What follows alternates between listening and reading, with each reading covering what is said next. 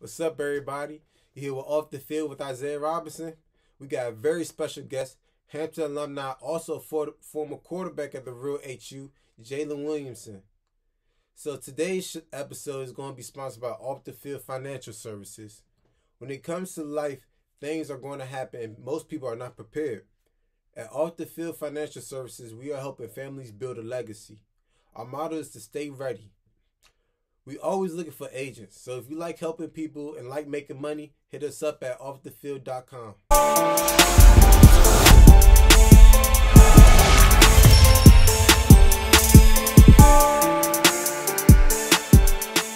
What's up, everybody? It's Off the Field.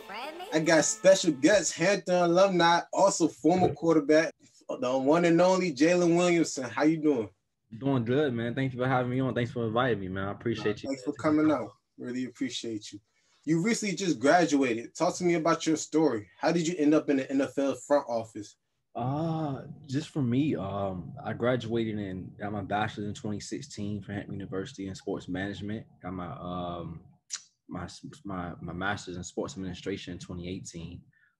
So I'm a few years out from school, and my path was a little different. I had actually interned with assistant athletic director at Hampton University, and interned in operations. As once I finished my master's, I was kind of like not sure exactly where I want to go. I feel like a lot of students like that as far as playing sports. You know, you always had a dream of wanting to go to the NFL, wanting to put as much work in as possible. I wish, just looking back now, I wish I could prepare myself a little bit more for life after sports. But I actually transitioned as trying to figure out exactly what I wanted to do. I didn't know if I wanted to coach, didn't know if I wanted to be in operations, didn't know if I wanted to know exactly what area I want to go in. So I kind of did it all.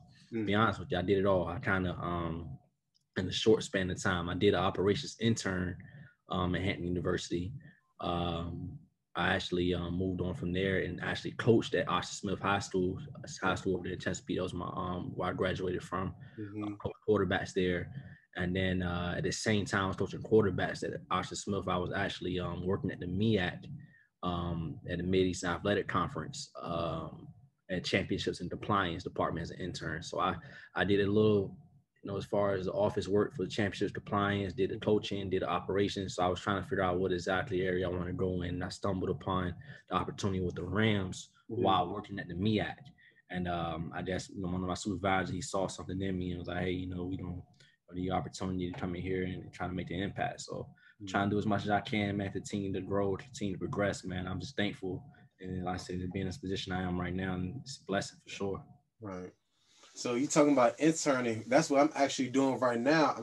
They actually got a class at Hampton, a 12 credit class. So I'm actually coaching quarterbacks at a school called St. Francis. They're like the #1 school over in the East Coast. So, yeah, I'm familiar with St. Francis. Okay. I mean, I think Smith is the top school in the East Coast, man. But St. Francis is pretty good though. St. Francis, I'm messing with you, man. St. Francis is nice. So you coach quarterbacks there? Yeah, I coach quarterback. Nice, man. How you like it? I like it. So it's a different feel from playing the game and actually coaching the game. But I definitely like coaching and just watching the players progress and them taking into what you're saying and then doing it on the field. So I really like that. Exactly, man. I couldn't agree with you more, man. And you have an aspect of playing the game too as well. You have a different, you bring a different, not only personality but a different aspect to, to the guys as well, man. And that's huge, as far as this, so there's a lot of coaches out there that never played, never really. They don't have to tell you but so much, but you haven't played the game, you understand, bring a different dynamic, man. That's huge for sure. I'm glad you like that though. That's dope, man. Thank you. So tell the audience what you actually do for the LA Rams. I work in the player engagement department. So right now I'm a fellow right now with the player engagement department. I work with the as far as with different programs, different things that we actually install with all of the players. I work with all of the players and alongside different departments as well. And basically liaison too as well with the NFLPA. I'm gonna be honest with you, we do a lot of different things in my department, man, and open up my eyes to so much that goes, that's involved within the department as far as with the NFL, the organization. It takes a lot to run it, man, and there's so much opportunity out there for young young people, coming up, man. I wasn't aware of it until I actually got into it. And I was like, wow, I work with the marketing department, work with the community relations, communications, media relations. The list goes on. It's so many different aspects of the organization. And they basically, you have to be a liaison to the players and basically set them up for success on and off the field. So I kind of assist with that, on a daily basis. So it's cool though, man. I like it. I like it a lot. So yeah, so it's a whole new world to you. So what is the biggest adjustment you see from the rookies coming in that they need to make to have success in the NFL? The thing is though, I don't think I would say, because I was kind of like tasked with one of the things I had to do this year was basically the rookie class. I was kind of like basically overseeing, does everyone make sure they're okay, make sure everything's good to go as far as housing on and off the field, financial wise, set them up financial wise, different things such as that. And one thing I would say as far as with the rookies, man, we had a great group of guys that was prepared, from Cam Akers to Van Jefferson to to Erik Baines to guys to come from more so smaller schools as well, man. And they was very prepared, very professional, and everyone seemed to embrace. It was a weird off season with the pandemic, so everyone was it was tough as far as just the transition from college to NFL for everyone. But I would say, as far as I would think it's just adjusted to professional environment and being a professional in general, on and off the field and daily, man. Along with finances, making sure your finances, because you go from college, to not really having so much, and then you get these amount of game chats and this money, the abundance of money coming in. You gotta be able to know how to take care of it. So the two things I would say is just the finances and make sure, and just seeing how to develop as a professional on and off the field. So, well, like I said, we had a great group of guys that was already ready to go, that was already mentally ready as far as with the preparation of being a professional. And it wasn't too much for us, our standpoint, that we had to insert, but like I said, it was a blessing to come upon a great group of guys like that. So you talk about the finances and the things like that. So like, as I mentioned before, I just started my own financial services. So like, for me, I know a lot of people my age group really don't know about financial services.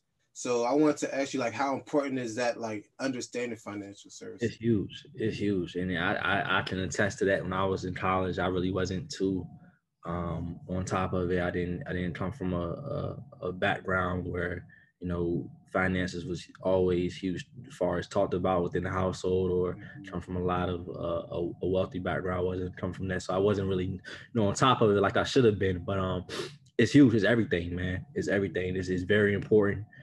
Just to set yourself up for not only where you at right now, but for your future, and for as far as generational wealth too as well, man. So much things you can do right now as far as preparing yourself financially, make sure you're in a great position to provide not only for you, your family, but the people that are coming after you too as well. So finances is huge. I attest for everyone as far as I know you got a financial as far as putting things together, as far as finances for students your age and your age category too as well. But I think that's everything. The earlier the better. You just start on it and start preparing for it. As far as just getting things in order, I think that's huge, man. So now we get into the questions that everybody want to know. What is the NFL looking for in players? What are looking for in players? Like, if they want to recruit somebody, what are they looking for? If they recruit somebody, one thing I would say is high character guys. High character. I can't give everything as far as what we look for. As far as I'm GG, like the general basis. Within our scouting department, high character guys, man. Guys that's coming in as professionals, but also that work and want to, come into the NFL and perform well and do it, each and every day, and you don't have to as far as be on top of them as much as possible. You know, you look for guys that's already coming in that's ready to go. But I say I scout department do a great job, man, as far as what they go about looking for and recruiting, as far as looking for guys that fit our system. But one thing I would say is each team, you know, it different. It's different within each team as far as what they looking for to fit their system. But I know ourselves, we look for high character guys, the guys that's professionals on and off the field. Mm-hmm. So you talk about high character, like, so some people don't realize like things off the field can hurt your chances of going to the league, because there's investigators that goes around asking other people like about you, and like the chance could mark you off the board just like that without even you knowing. And it's funny you said that, because I remember my Coach Maynard, used to always tell us, as far as scouts might come in, make sure that you're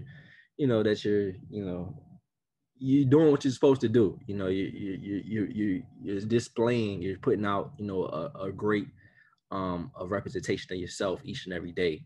And didn't really think nothing of it. You know how you're in college, you're going one ear out the other type thing. And it wasn't until I really got on this level right here, and I saw it's serious. It's really serious, man. And as far as this is a business, there's a lot of money going out, a lot of money being spent on, each and every day, and you want people to come in that represent the organization well, and not basically take a chance on anybody that's borderline or not really unsure as far as how they are as a person. So I think it's huge, man. It's very important as far as just displaying a great reputation of yourself each and every day. Right. For sure. It can definitely hurt you for sure. Like you said, it can't hurt you. It can't hurt you as far as what the investigator, what might happen, what might be said as far as the training staff or, teachers, professors on campus, what they might say about you, or, you want to make sure you're putting, a great representation of yourself, like I mentioned earlier, man. So, like you said, that you really didn't know what you wanted to do coming out of college. So, but people don't realize that there are actual opportunities in sports without you actually playing sports. So what is some advice you could give to athletes right now that's moving forward, that wants to be in your position? One thing I would say is start preparing yourself now. As early as possible. Get your resume right. Tighten up your resume. If it's one thing too as well is people on campus there to help you. And take advantage of it. As far as what people on campus, as far as helping with resumes, interview prepping, different workshops they might have on developing careers, and take advantage of it as much as possible. Looking back on it, you're an athlete, so I know the schedule is pretty hectic, got a lot going on, but it's best to take advantage of those things that's provided there for you, but try to prepare yourself as much as possible. Internships, try to look into them, reaching out, connecting with different people as much as possible, whether it's via LinkedIn, or any type of network as possible, as far as expanding it.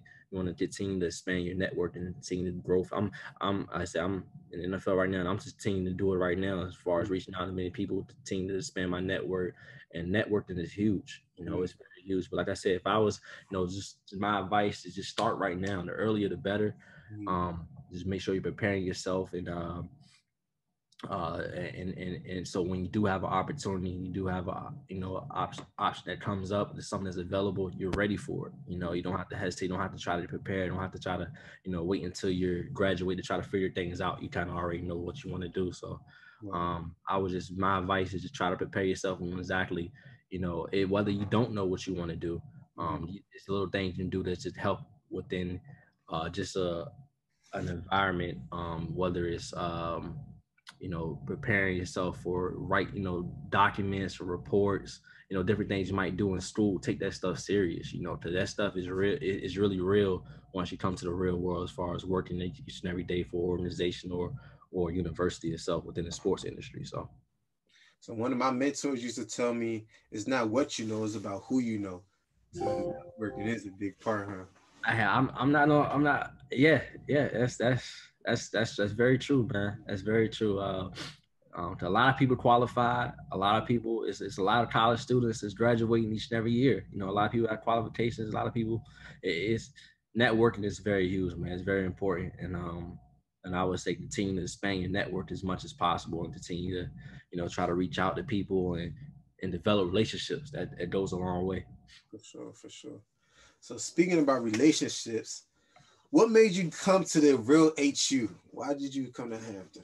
Uh, what made me come to Hampton? Mm-hmm. I can't say what really made me come. I'm messing with you. Nah, Hampton, man. Hampton's everything, man. Hampton is huge for me, man. I committed my junior year in high school. Oh, wow. Okay, so you committed early. Yeah, I committed early, man. I was a rare story, man. It's funny because I was talking to one of the reporters from back home in Virginia, and they was just talking about it the other day. And yeah, I committed my junior year in high school. Wanted to focus on winning the state championship my last year. Something that my high school hasn't done since the quarterback that was before me, who I replaced. He did it his freshman year. He ended up going to University of Alabama. Okay.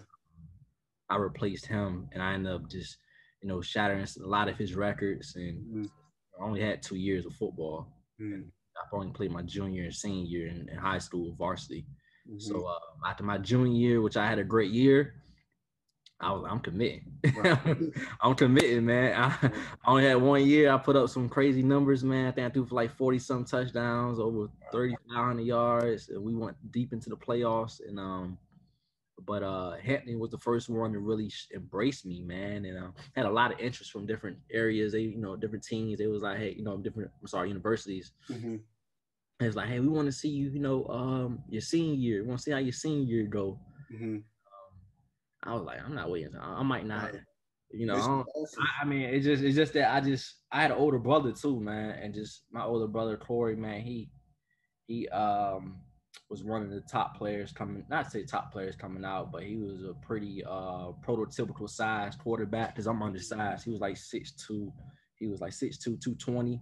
I was 5'9", 165 in high school. Oh, wow. I was small, and he ended up getting hurt and tore his ankle his senior year, and all the colleges that was recruiting him backed off. Oh, wow. Yeah, so I it was a risk with it. I'm like, I'm not taking that. I didn't want to take that. So Hampton was the first one to embrace me, show me, so much love, man. And I went on a visit there, loved the coach staff, Coach Rose. I still talked to Coach Rose a couple days ago. He brought me in and said, you want to offer me, man. And Coach Sneed, Willie Sneed's dad, for the Ravens, his dad, he was the old office coordinator at the time.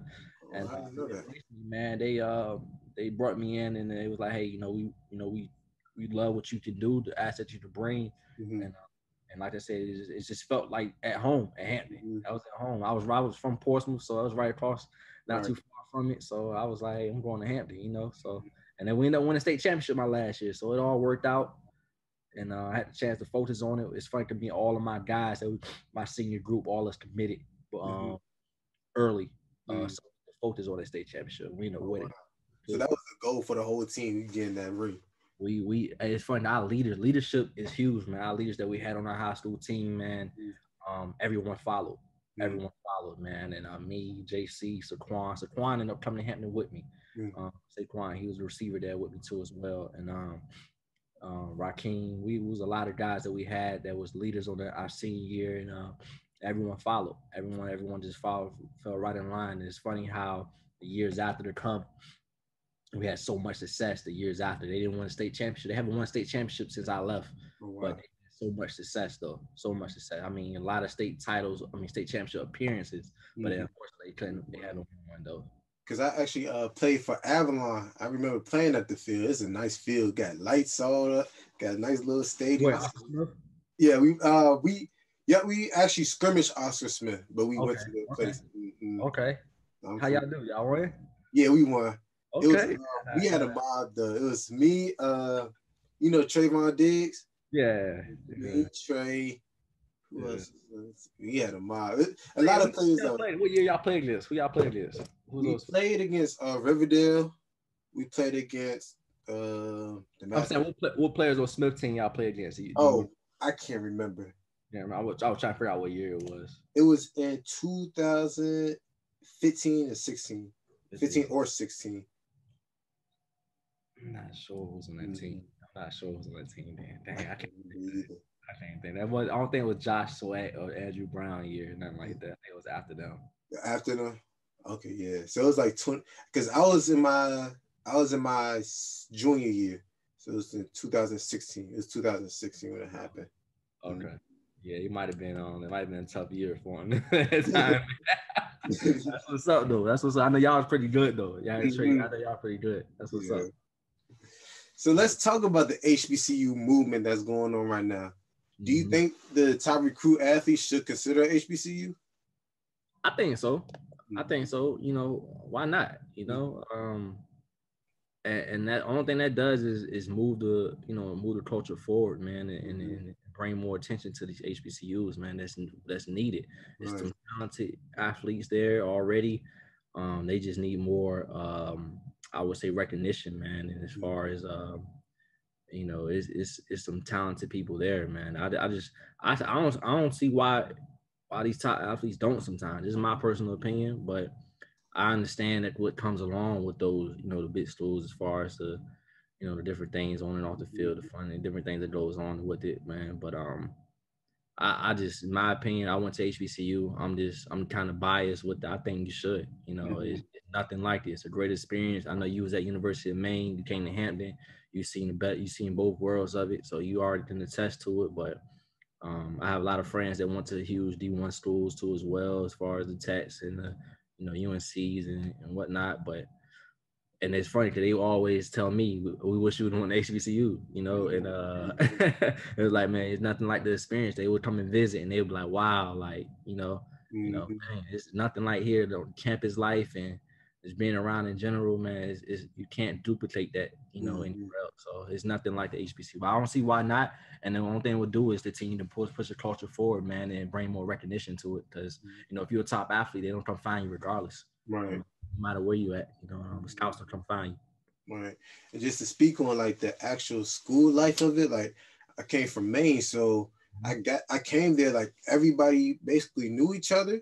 Everybody was like a family, and it's just like everybody look out for each other, and it just really felt like home. Like it felt like there was some place you could grow as a person, have fun. It just is definitely a whole different vibe. Like I said, you can't duplicate that, man. It's a great environment in general. It has its ups and downs like everywhere else, though. You know, everywhere has their ups and downs, some positives, some negatives. But I just feel like the positives outweigh the negatives. Just looking back on it, I can't tell you. You know, I can tell you stories for days of things that we had went through over there and different things, man. But it was nothing like it. The experience in general, I can do it all over again. It wouldn't change nothing. You know, it wouldn't change anything. The one thing that I had to not get used to, but like understand was the Hampton runaround. I was positive negatives with everything, man. Right? There's some good things, some bad things. That's one of the bad things for sure. The runaround is real. It's real, man. Everyone went through it. Everybody went through it. So what do you think needs to be done to give HBCU players more of a chance to get into the league? Wherever you're at, just dominate it. Dominate. If you want to go to NFL, you gotta dominate it each and every day. Like just something I noticed while I've been here, man. Like football is serious. Like it's serious to these guys, man. Like Aaron Donald, like he's working out like right after the season. Like break. There's it's serious. Like you know, if you want to go to the league, and it's crazy. I looking back on it now, like now I was pumped up, like, damn, I want to league. I want to prepare myself to go to the league. Looking at the people in the league now, I'm like, I know a way I was doing the harbors. It ain't. It's serious, man. Each and every day, like it's serious. You got to be able to dominate every day, put as much work in as possible, prepare yourself, man. Make sure you know, as far as your character, make sure you're on top of everything, your schoolwork, all that plays a factor, man. I would say just dominate, you know, where you're at, you know, and put as much work in as possible, as much effort as possible, because you don't want to regret nothing. Right. Anything. But to get to the league itself, if you're good, they'll fire you. they will find you, man. They will come, and I know it's a few guys coming out this year from HBCUs that's getting heavily recruited right now as far as scouted NFL. So they'll definitely come find you. Don't matter where you're at, but you got to make sure that you're prepared to be on the next level. And cause like I said, it's grown men. There's livelihoods on the line. Right. I've seen a lot of things, man, this year that I can't talk about, but it's like it's serious. It's Right. serious, real life, man. And this is how people feed their family. You Mm-hmm. know, they take this thing serious. So you gotta prepare yourself like you're in the league in college. That's one thing I would say. While you're in college, in your mindset, you gotta think that you're in the league, and go about it. Watch your daily routine, your daily every single day like that. I mean, it's serious though. One day I would say it's pretty serious, man. Sure.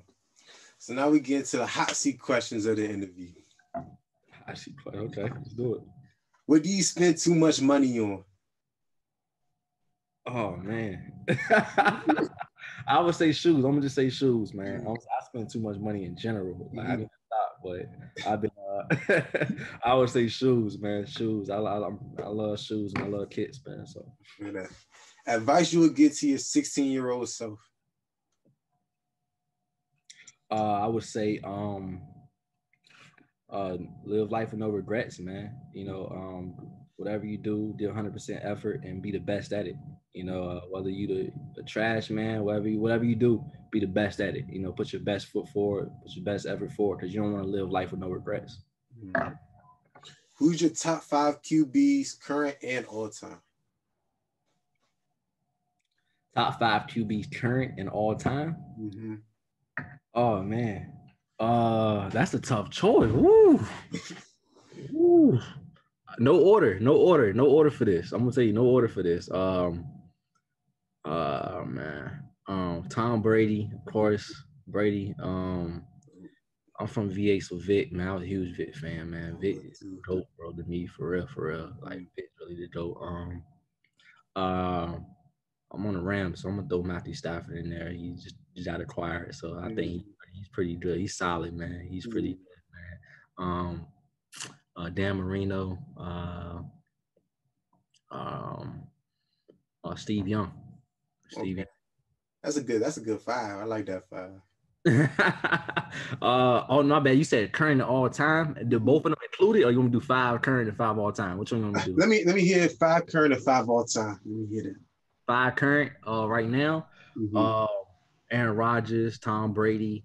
Oh man. Lamar, Patrick Mahomes, and I'm gonna throw Matthew Stafford in there. Matthew Stafford. Okay.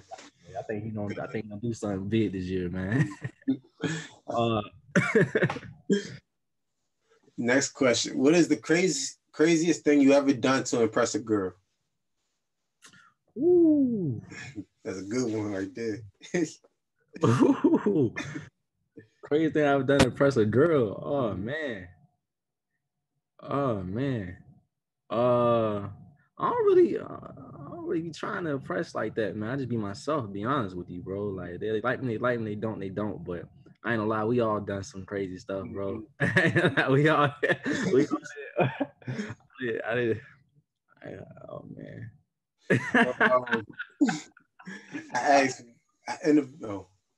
I'm trying to think, man. I'm trying to think which one I want to tell, bro. I didn't want to say too much, but oh man. I think I did some wild stuff, bro. Like